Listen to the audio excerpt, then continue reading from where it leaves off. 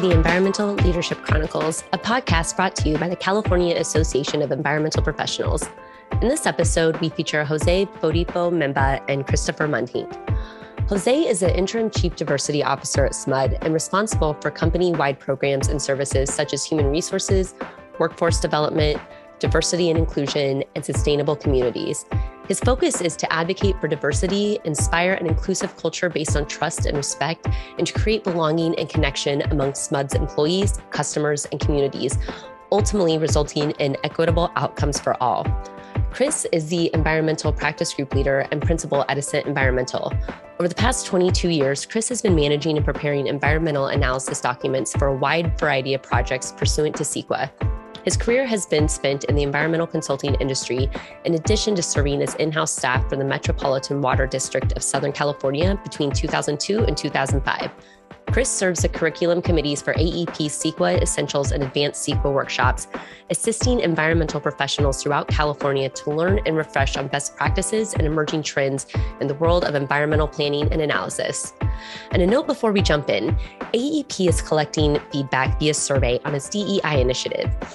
We ask you to share your experiences with diversity, equity, and inclusion at AEP to help us better understand our current statewide membership and how we can strengthen DEI within our organization and throughout the environmental profession.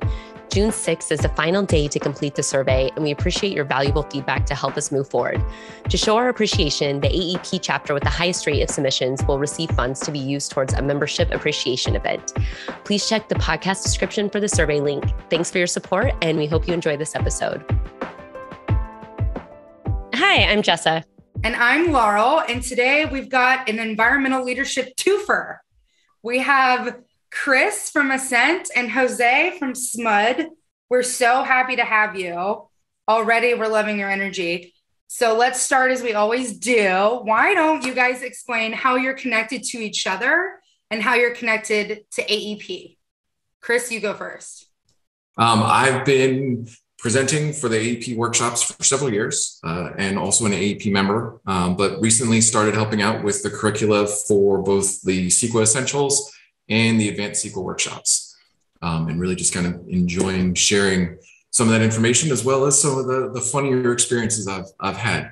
In terms of my connection to Jose, he and I actually started many years ago. I think 2005, we started working for the same company that was called EIP Associates. And then that company kind of went under some different ownership, and Jose transitioned to SMUD. And then I ended up working as a consultant for SMUD. And so we kind of interacted because he was then a client. But then we've also just kind of stayed in touch and been friends with shared experiences. So I'll turn to Jose. Oh, thanks, Chris. My connection with AEP, again, goes back to starting off in this industry back in, I guess, 2003, 2004, and starting with the CEQA basics class. I came from a history background, and I knew virtually nothing about CEQA coming into the process. So the class that Chris teaches was essentially how I got involved in this industry and helped develop a career with mentors like Brian Mooney and Brian Boxer and a number of other folks. Again, throughout the time, I've presented at AEP conferences, actually spoke to some of the folks at local AEP, some of the young professionals talking about sustainability and sustainable communities, which is some of the work I do here at SMUD. And then my connection with Chris, like you said, we were in the same firm. I was in Northern California. He was in Southern California. He was the guy I was trying to be like because he was just, the young, super smart, knew policy, like the back of his hand. So Chris was always kind of the person I was trying to be like, and then we got a chance to work in the same office and become friends, and I consider Chris a friend. We were also did fantasy football for a number of years. I don't think he ever really beat me, but I'll let him talk about that. And then we also had the honor of coaching a basketball team together, his daughter's basketball team, and it's a lot of fun. Chris is as great as he is a professional consultant, doing a lot of great work for SMUD, even better man and better dad. So glad to call him friend. I actually also met Jose at one point where I think I had to have my head shaved, and Jose still has the pictures of that. So I was hoping you wouldn't say that. We got to see that picture now. So we got to follow up with you for that. I got to find about 5 flip phones ago to find that. Aging yourself there a little bit. A little bit. So, okay. I thank you guys so much for sharing. It's so fun to see the different paths and how you guys connected and how your lives has intersected and continue to within the industry and personally as well. And so I think if we could get both of you just a little bit of background on where your positions are right now. And so Chris, we can start with you. What's your current role and what are you doing? What's your day job? So I am a principal and the environmental practice group leader at Ascent Environmental. We do CEQA work kind of throughout the state. I'm based out of Sacramento. We're currently about 100 people. Right now, I'm working a lot with UC and CSU system, helping them with campus master planning efforts, long-range development plans, a lot of new student housing on campuses, which is kind of exciting, like trying to cut down on students living in the local community and actually getting them more on campus.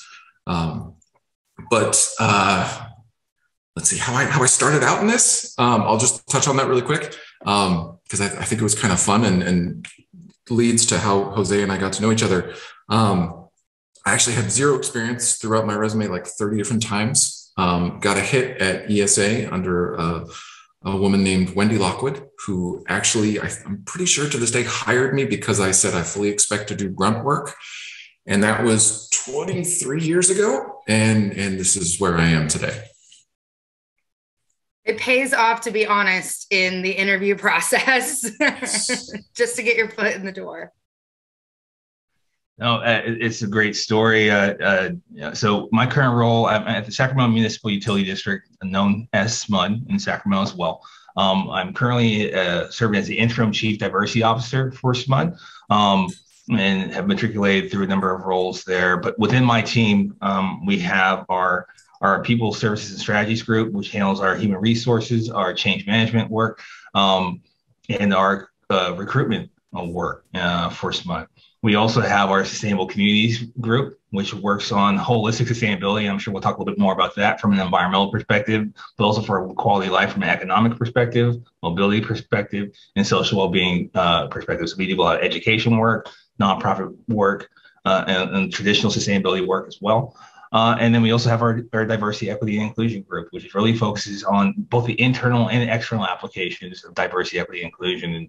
And particularly as we talk about things like environmental justice, we've really been leveraging a lot of data and technology we have to ensure that as SMUD moves towards, so we're really focused on our zero carbon 2030 goal and vision, and ensuring that not just our operations are at zero carbon levels, but that we can also bring the whole community around along with that vision, really focusing on underserved and under-resourced communities. So my team really is a big part of ensuring that the community is a part of that process.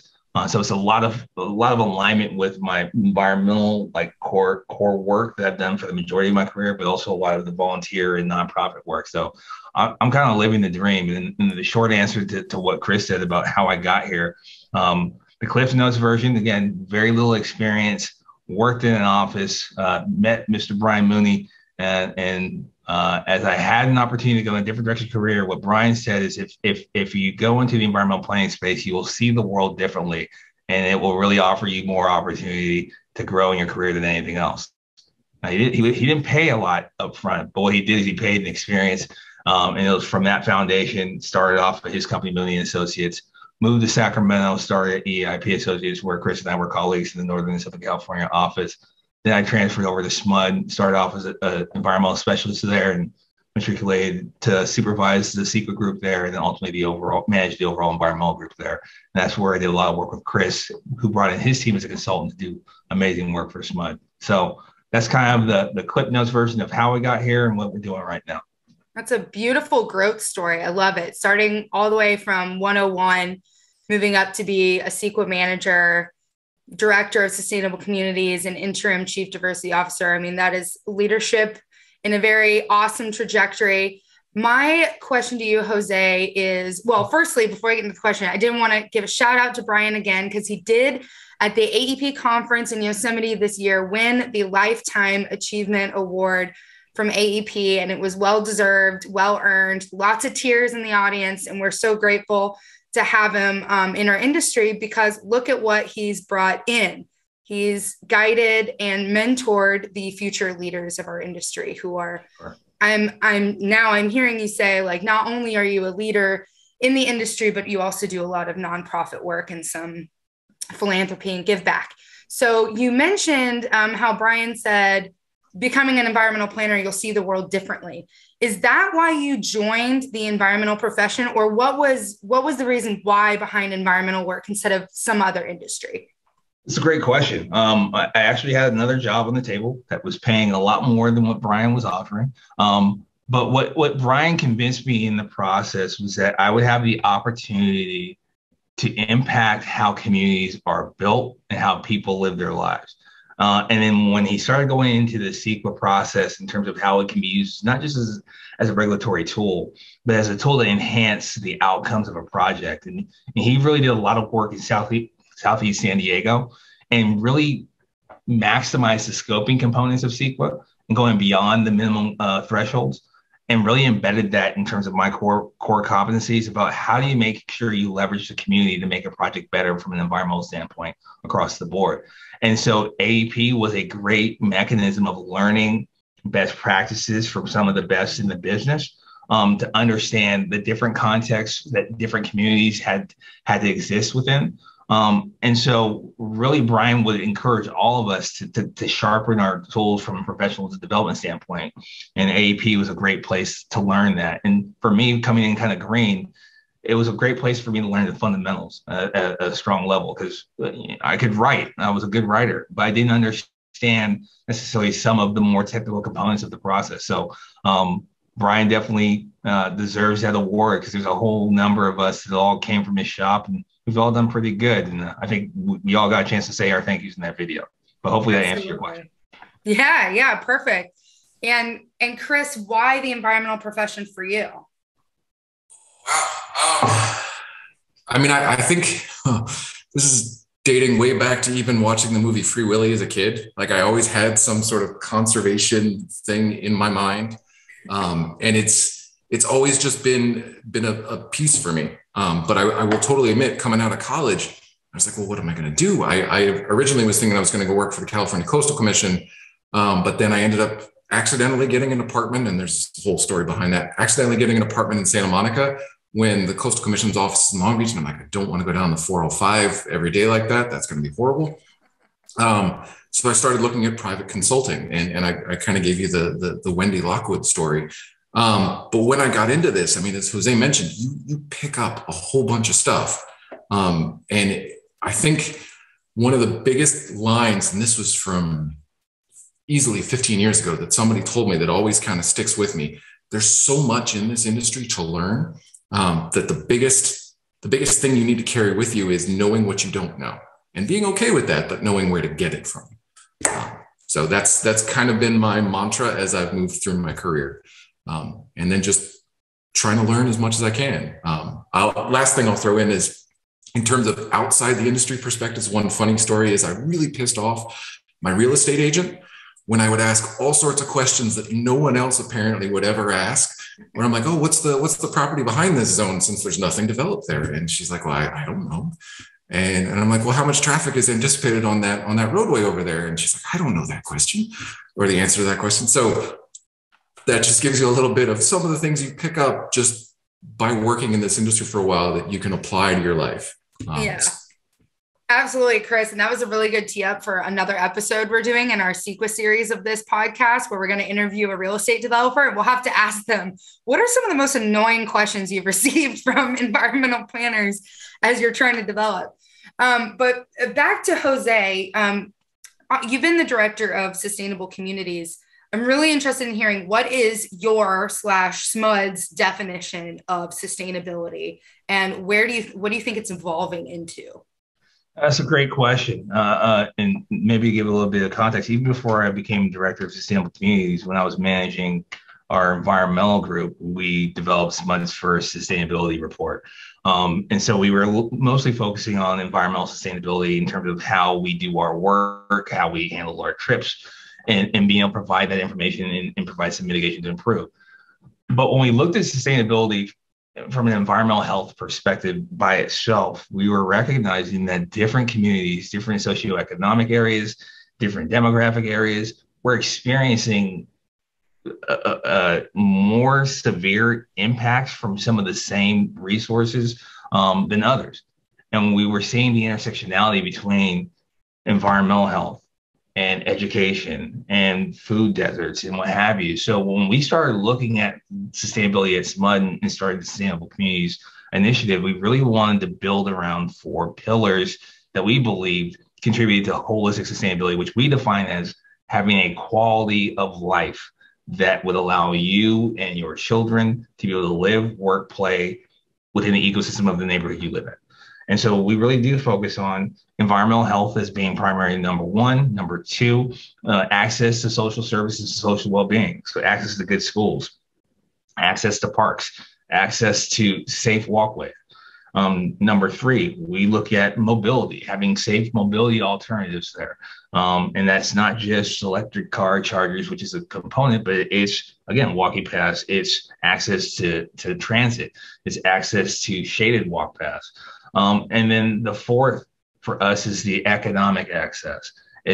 Does your community have jobs within the area that you live? Do you have to drive 40 minutes like Chris talked about, or even longer in LA traffic to get to a good place of employment? And if we don't check all 4 of those boxes, we're going to see some of the end effects in terms of poverty, in terms of health, in terms of asthma, that are driving communities towards an unsustainable component. So that's how we look at it and where we see it's going. And again, there's a lot of the ESG conversation. That's definitely, to me, is really that holistic view of sustainability is what we're going to all have to get to.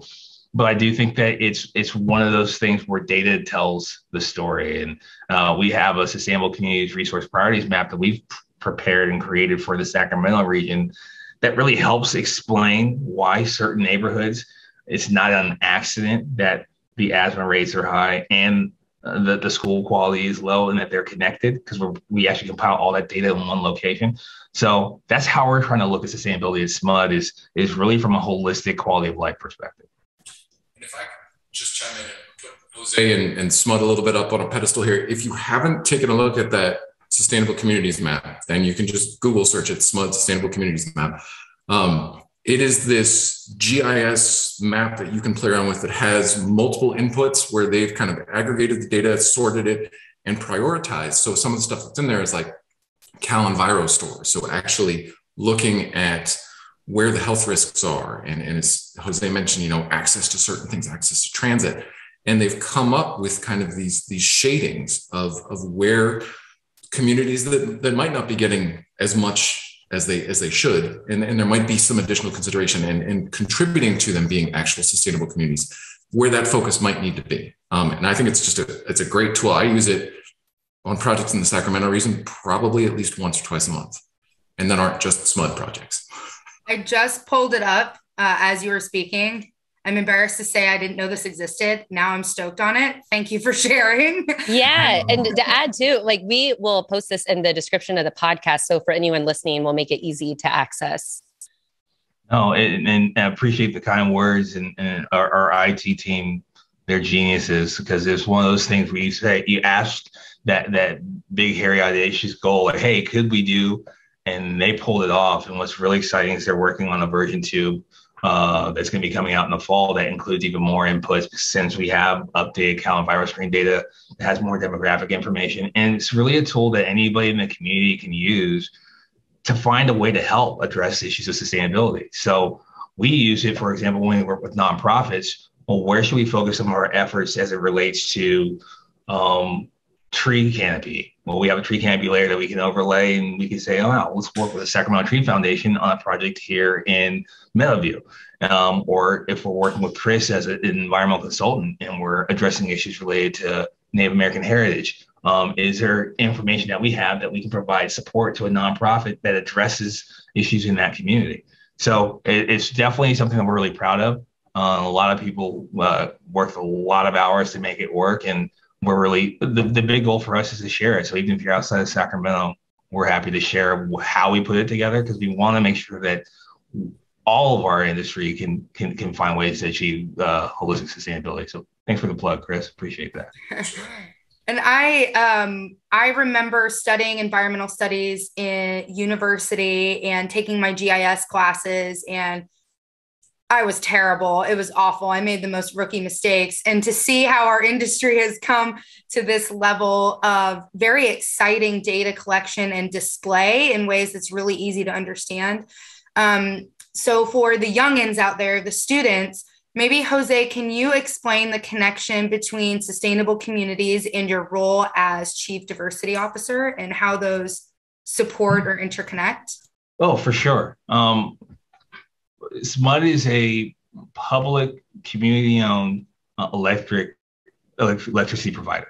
So we have a responsibility to serve our public. We have a publicly elected board. We are in one of the most diverse cities and communities in the U.S. And for us to be able to address the needs of our region, that means the folks in the most rural parts of our city or our county, in the most urban parts, the folks where English is a second language, areas where there's different areas of concentration, like the map shows, we have to look at things through a DEI lens so we can make sure that the information we're sharing in the programs we develop meet the needs of our entire customer base.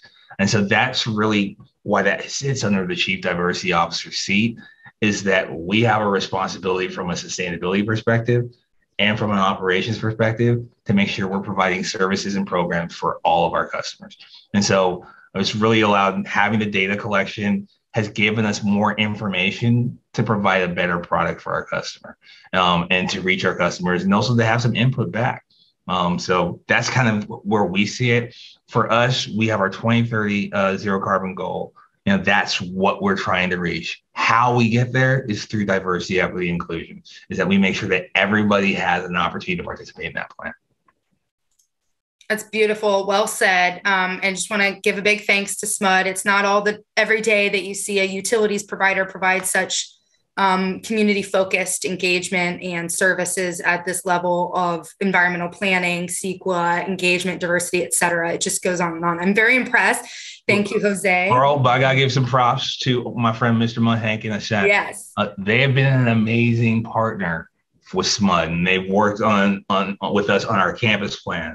They've really been a key part of all of the operations that we do. They're a phenomenal consultant. The only sad part about this job is I don't get to work with Chris every day. And they're helping us too in terms of our work within the Native American community, making sure that we have materials and statements that properly acknowledge their relationship with how we do our work within our county, as there's a huge component of the cultural history and the cultural presence of our region. So again, they're not paying me, we're actually paying them. But the reality is we're paying them because they do amazing and good work. And from Chris and Alan and the rest of the team at Ascent, they do an amazing job. So we couldn't get there without a great consultant like Ascent. This not just the orange shirt. I am blushing. So thanks. And this is really nice for our student listeners, our young professional listeners, to hear how environmental consultants, public agencies, the client-consultant relationship can work out to have mutually beneficial needs, strategies, goals, and to produce something that's really beneficial to the quality of life of the community. So thank you for sharing how you guys work so well together. It's lovely to see. So on that note, Chris, we'll wrap up with our final question. What is your dream for the environmental profession? Can I say CEQA reform? I think that might be it. I mean, we saw a little bit with that UC Berkeley legislation that came through recently. I love the intention behind CEQA. I would love to see it get a little bit of a retool. I don't know if that'll ever happen. I am very conservation minded, and I'd love to see CEQA get back to that. I mean, I think there are definitely efforts that are in that vein. I mean, and a lot of the work we do with SMUD is definitely there of environmental stewardship, environmental responsibility. But yeah, I would really love to change CEQA just a teeny little bit. So anyway, I'll leave it there. CEQA reform. Jose, what's your dream for the environmental profession? No, my dream is two things. One is to see more of the diversity of our region and our state reflected in our profession.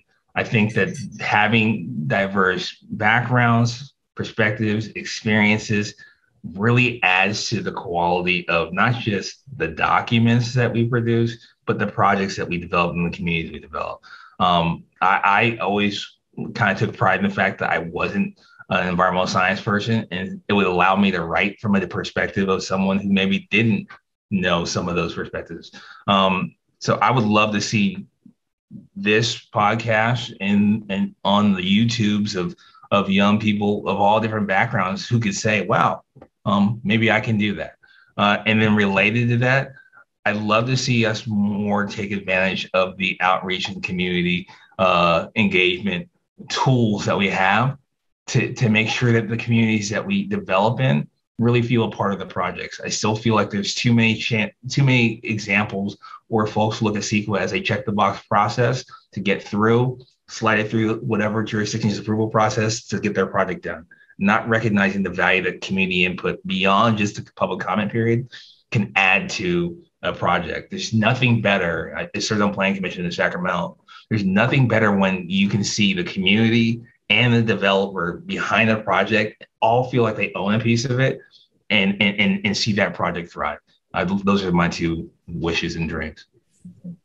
Just real quick, if I can add on to that, because you had a great line in there. And since we're kind of talking a little bit to early career professionals, one thing I will say is if you are considering in this industry and why you might consider being an environmental professional, as we've kind of touched on, it's a whole big opportunity to learn and to build upon those experiences. So if you want to learn and just come with a willingness to learn and just to adapt to different situations, it's a fun place to be. I mean, I thought about going professional or going public service. It wasn't, or not public service, public entity for a while. It wasn't an organization like SMUD, but I just decided consulting was kind of my thing just because I got this wide breadth of experience that you can then bring into different projects. So, yes. Anyway. Thank you guys so much. Thank you for sharing. And I think that last question, your dreams for the profession, just really hit on some of the key themes that we have been discussing on this podcast. So you guys just buttoned it up very nicely for us. Thank you so much.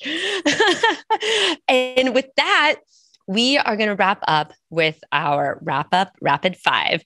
So 5 questions. I'll start with Chris and then go to Jose, and then I'll go Jose to Chris. So I'll switch it up just a little bit to keep you on your toes. So Chris, what is your favorite daily habit? Hot sauce tastings with my daughter. If you've ever seen that show Hot Ones. Can you repeat that one more time? Oh, Hot Ones, the Hot Wing show? Yeah, so we have probably like 30 different hot sauces in my fridge, and we'll just put them on chicken nuggets and we'll do different tastings. That's my daily habit with her. That's amazing. Jose, favorite daily habit? Can't top that. I mean, the first thing I was thinking was just eating. I mean, it's something you're required to do, but I enjoy it. Yes, necessity. All right. I love that. Okay. So I'll start with you, Jose, for this one. 3 things you would take to a deserted island. 3 things on a deserted island. Wow. I think number 1, Wi-Fi. Just self-explanatory. 2, I would take some amazing music. I think that would get me through the day. And then 3, I would bring... Are we allowed to bring people? Yes. I'd bring my fiance for sure. Oh, okay. Yeah. Love it. Chris would be my 4th, just to be safe. But we only got 3. I'm just, you went fully quality of life. I was going more survival. I was going with a fishing rod, a multi-tool, and a solar cooker. We're really getting into psychology, you guys, with these questions right here. Okay. So Chris, your favorite flora or fauna? It's actually the hoary marmot that I got to see for the first time in Montana. And we're hiking up to a waterfall, and this little guy was just enjoying the wind, but it looked like he was doing push-ups. And I sat there and must have watched him for easily 30 to 45 minutes. And I was like, yep, all right, that's it. Hoary marmot, totally my favorite animal. Great. Jose? I'm just going to say various forms of cacti. Now, while I don't have any, I am a nerd. When I'm in Arizona and go to botanical gardens, I can be there all day. In San Diego at the Balboa Park, I drive people crazy. Like stand next to it's just because I'm amazed at the different variations, the different shapes, styles. It's fascinating. Cacti are fascinating. You guys are fascinating. Okay, Jose, favorite environmental policy? Favorite environmental policy? I mean, it's going to sound contrary to Chris, but I'm just going to say CEQA in general because it changed my life. The policy changed my life, changed how I view the world. Most of my friends and people I care about, I've met and engaged with through CEQA. So it sounds simple, but I'm sticking with CEQA. Great. Chris? Yeah, honestly, we're in agreement. I mean, even though I preached CEQA reform as my dream for the environmental profession, it's the same kind of thing. Like I like this industry. I mean, I like the possibility behind it. I like the intention behind it. I mean, if you look at when NEPA started just before CEQA, but then what CEQA has become, it's really well-intentioned. And I mean, it's all about conservation for me. And so that, yeah, CEQA is also my favorite environmental policy.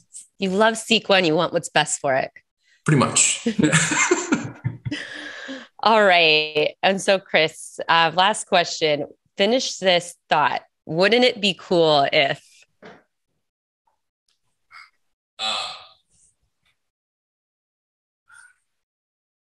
Wouldn't it be cool if we were to actually be able to achieve all our GHG reduction goals in the state? And I say that because I'm working with some agencies right now who are struggling with some GHG reduction goals. And just in terms of renewable energy supplies, et cetera, it's exciting and a little terrifying about how we might actually get to those goals. But yeah, it would be cool. Great. Good luck. Keep it up. And then Jose, wouldn't it be cool if?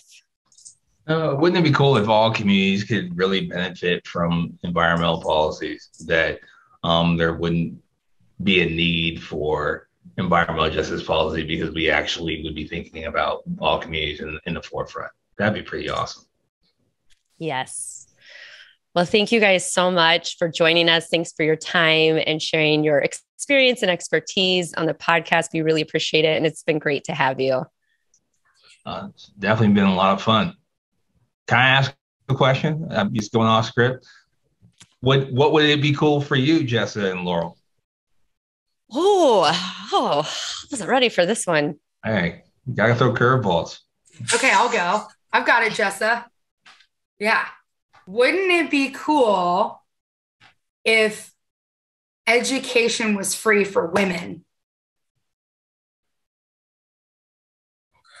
And I would say mine is a little broad, but my wouldn't it be cool if everyone had their basic needs met?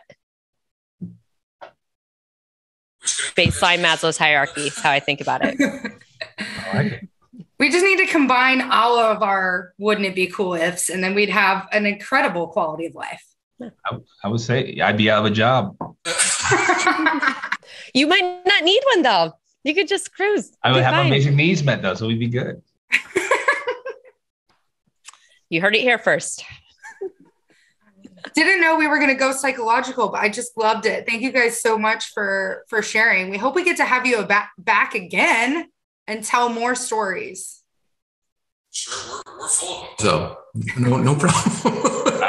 I could talk 40 hours about Chris. So, right. We'll take you guys up on that. Thank you so much. Have a good rest of your afternoon. You too. Take care. Thanks for having us. Bye. Bye.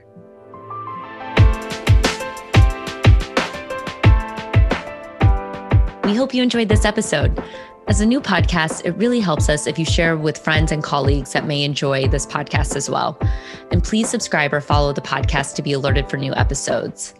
If you want to submit a shout out, please send a voice memo that's under 1 minute to podcast@califAEP.org. That's podcast with an S at the end, podcast@califAEP.org.